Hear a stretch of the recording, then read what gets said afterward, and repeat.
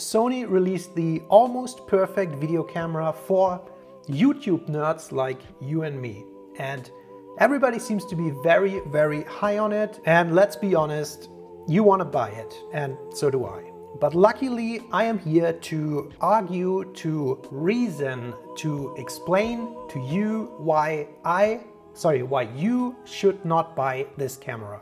First of all, there's the weight. It's way too heavy, it's way too big.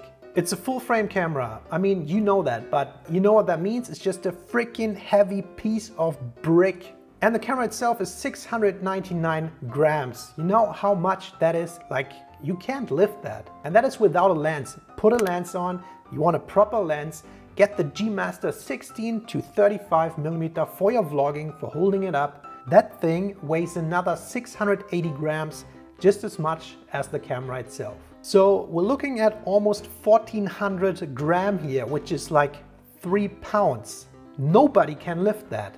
And even worse than the weight, think about all that stress that comes with owning that camera. This might be the most stressful camera ever made, well, unless you buy a more expensive one. And most of the stress comes from the price. Let's just check out how much that camera is. And just for the fun of it, let's look at European prices, because they're even better than the American ones. Looking at a price comparison site here, body only, we are looking at 4,199 euros. 4,200 euros, and you might think, ooh, yeah, that's steep, but for a little more than 4 grand, at least I get the best freaking mirrorless camera there is. Well, wrong. The full frame lenses are just another very, very expensive, heavy, chunky piece of equipment. Let's check out the aforementioned G Master vlogging lens, because if you go with the A7S III, then you might as well go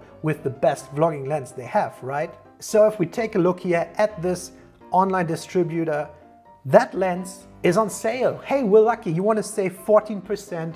Order it right now from Otto, no affiliate links below. That lens is still 2,328 euros and 64 cents. Adding that to the 4,200, we're looking at like 6,500 and something euros. But it's still not running. So with all these fancy modes in there, you want the 4K 60p, you want the 4K 120p, you want those high bit rates, that 10-bit stuff, all that goodness, you need a special memory card. I have no idea about these memory cards, because these are usually not spheres that I look at, but let's check it just out. On Amazon, I think it's a CF Express card. That stuff a YouTuber should never look at. So let's see what we got. SanDisk, nah. ProGrade sounds good, because you need that. All right, what we got here? We got the 265 gigabyte for 410 euros. That's like the price of a Canon SL2. I don't want to be limited in any way, so you might as well go for the 512 one. So we're looking at 640 euros for the memory card. Let's just add that to our 6.5 grand and you're well above 7,000 euros. But then you're good to go, right? Unless you want a zoom lens. I kind of want a zoom lens, so let's just not look at that. Back to my point though, the stress. So you're running around with a mirrorless camera in your hands costing more than 7,000 euros. Think about, you want to take that out. You want to get all these amazing nature shots. You want to take it everywhere. You want to take advantage of the amazing picture quality that that camera brings. Go over a river. You want to get a river shot close to the water or something? Well, I'm gonna start sweating even thinking about that. Just one slip. Being on a boat. You wanna film some wakeboarding or anything like that? You wanna film a jet ski? How are you gonna do that? You're gonna be freaking stressed about your camera's safety. Or just in general, filming in the rain or in the dust. I dare you to take that thing to the beach. Like, I would be stressed and concerned about any damage to that camera at all times. So do you really want to put that amount of stress on you? I surely do not.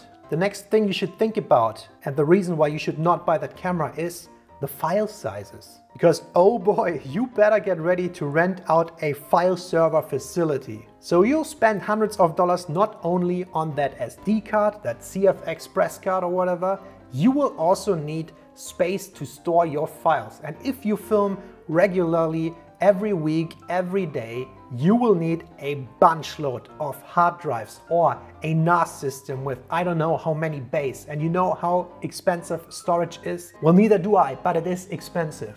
Also, you better upgrade your PC, dude, because those kind of files with that bitrate require a certain PC to handle. So you want to edit those 4K 120 frames per second things, you better be ready to drop another 7 grand on a new computer to edit that, because I'm telling you, I'm having a pretty chunky computer, but 4K, high bitrate, it's starting to slow down. It gets very, very annoying. The next problem is going to be though, how you're going to transfer these files. Camera to NAS, network, hard drives, back to your computer. Those are big files that can take a while. So your entire network better be 10 gigabit ready. Don't come with that 1 gigabit crap. That's not gonna be sufficient if you buy yourself a Sony A7S III. No, 10-bit ready, file server, new PC, everything. So let's just think about that for a second again. The size, the weight, and the cost. It overall just makes for a less enjoyable experience using that camera. Just for the fun of it, think about picking up a GoPro in comparison, just a tiny GoPro, and walking around with it. You'll be so much less stressed. You can drop that thing, it's tiny, it's not as heavy, you don't get tired, it's not as obnoxious to other people, so overall, way less stressful, more enjoyable shooting experience. And if you think you don't mind picking up that amazing huge camera with a huge microphone on top and walking around in public, filming yourself talking to a camera, then I'll just dare you, I dare you, pick up your phone, go into a public place and talk to your phone and see how uncomfortable that feels. And now imagine doing the same thing with a huge camera. And trust you me, just buying a real camera does not make you feel better about it, because you might think, oh, all of a sudden I look way more professional, I'll be cool about it. It's way more uncomfortable with a bigger camera, having that huge microphone in your face instead of just holding a phone. It draws so much attention to it and it's so freaking uncomfortable. But then let's be honest for a second. So Sony delivered kind of on all ends here.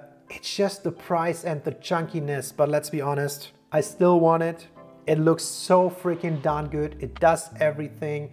And if you're in a professional environment, you take it to shoots, then you don't have to be concerned about the size, the weight, or the weird feeling. I mean, then it's absolutely great. But I'm talking to people like me or like you that just use it for YouTube and filming ourselves or our friends. The camera is almost perfect, but I really think I should not get it, and you most likely should not get it either. If you compare it to a more value option, an APS-C sized camera, then the slight increase in quality, in my opinion, does not justify the big jump in price difference. Yes, you might get slightly better results that you would get, for example, with an A6600 or Fuji X-T4, but it is at multiple times the cost. And for producing stuff like this, where I just talk like a goofball to a camera, I think that slight increase in quality is absolutely not necessary. I still want it, but I know I shouldn't get it. Also, I can't get it because I don't have that kind of money. If you do, if you don't care about money, if you piss it away left and right, hey, be my guest, just get that camera. It's freaking amazing. But for normal people, average people like me, I think we really should not. One thing that excites me though about the A7S III release, as well as the Canon R5 and R6 releases, is that they showed some big improvements, that they finally listened to the people, especially Sony. I mean, Canon kind of screwed up with a lot of things, but even Canon put amazing working IBIS into their R5 and R6. And the thing that gets me excited about this is both companies are gonna release APS-C cameras in the future. I hope in the near future, like an A7000 or the Canon M50 Mark II. And I hope that they take some of the great features of these full frame cameras, put it into the smaller bodies at a more affordable price, and that should be the point in time where we should really consider getting one of these cameras. Because in my opinion, APS-C cameras, overall versatility, way better than full frame cameras, not even talking about the price. So I'm hoping either that to happen, A7000 or a new Canon EOS M7 or something like that with IBIS, please, good dynamic range, give me the flippy screen, give me all of that. I hope that happens, or maybe I win the lottery and we'll get the A7S III after all.